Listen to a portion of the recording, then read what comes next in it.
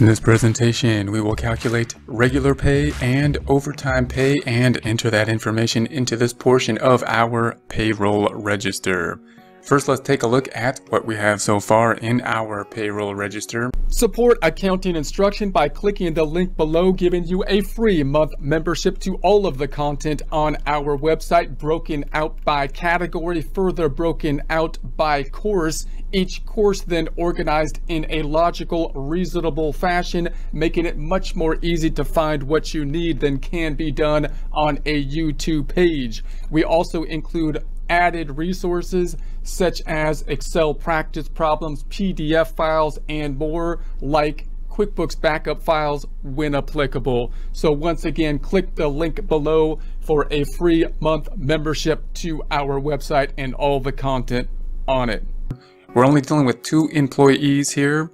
Those 2 employees, then their filing status, married or single, number of allowances, and then we'll get into the regular hours. One has hours, the other's a salaried employee, and then we got the regular rate.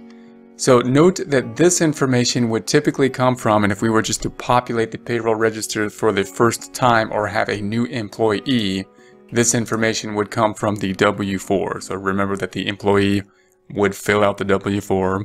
W-4 would give us the address, the name, social security number, number of allowances, which is what we will need here. And so we'll populate that information using the W-4. So once we have that type of basic information, we can calculate the regular pay. Now it's a straightforward calculation. We're going to do these calculations over here so we can see it in more of a vertical fashion, and then we'll go back and put that same calculations into our register.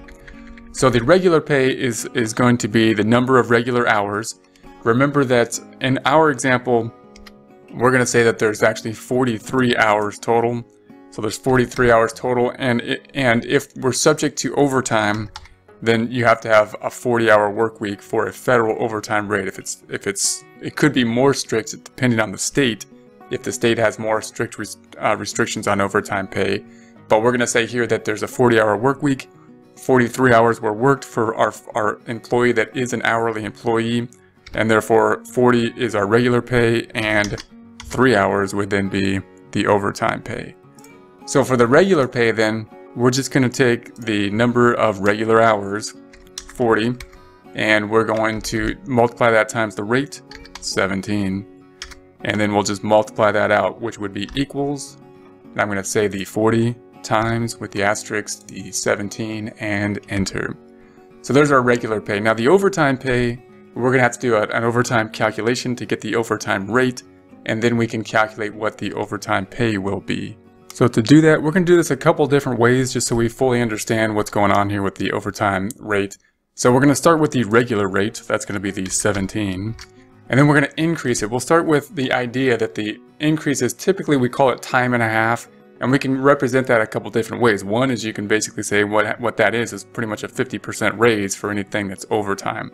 So if we multiply times 50% or 0.5, we would say, okay, then the increase would be 17 times 0.5, and that would give us 8.5 increase. If we add that to the original 17, then the overtime pay will equal the increase plus the original 17, or in this case $25.50.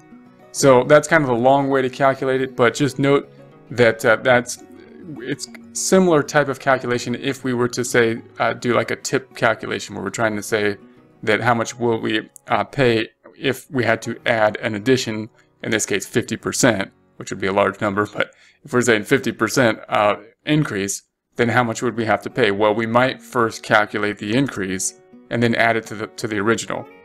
The faster way to do that would be indicated by the name. Time and a half would be 17, and we're just going to multiply it times time 1.5, 1.5.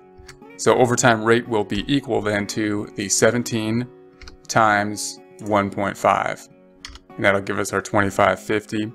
And then one more way just to look at that, just to note that if we took out our original 17, 1.5 is 150%.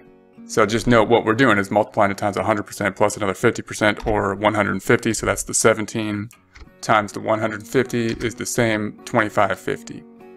So once we have that, then we can calculate our overtime hours here, or overtime pay, which would be the number of overtime hours. Remember, we had 43 total hours minus 40 for regular regular hours, times our rate, 2550, gives us equals overtime pay of $3 or 3 hours times the 2550 or 7650.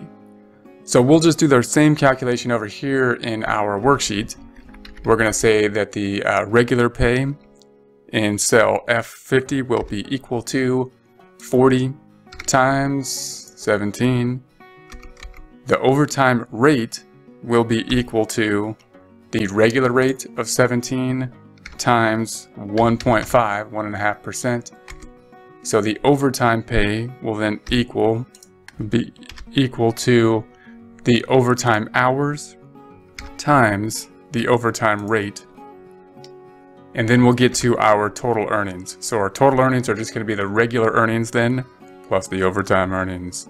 So that will be equal to the 680 regular earnings plus the 7650 overtime earnings. Okay, so then the salaried employee, we're just going to say that they're salaried. So that's typically going to be pretty straightforward. The salary pay that we have is 3653.85. So I'm just going to give that in this problem. And of course, we don't have to worry typically for most salaries paid employees about the overtime, meaning they're going to be exempt from the overtime calculation. So typically we don't need to track the hours and count the overtime and pay the overtime pay. Therefore, we're just going to say that this equals the regular pay. Then we're going to sum up the totals and get the totals for the pay period for our 2 employees by using our sum function.